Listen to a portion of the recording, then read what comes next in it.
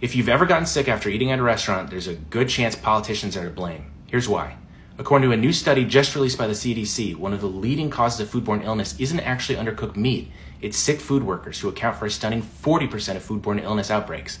By comparison, salmonella accounted for just under 19%. In most countries, workers enjoy guaranteed paid sick leave by law, but the United States is one of only 7 nations on the planet that doesn't require employers to provide workers with paid sick leave. So in America, workers are forced to choose between a paycheck and going to work sick. And that's a policy choice made by members of Congress who refuse to pass a simple law requiring employers to offer sick leave, which almost every other developed country has done.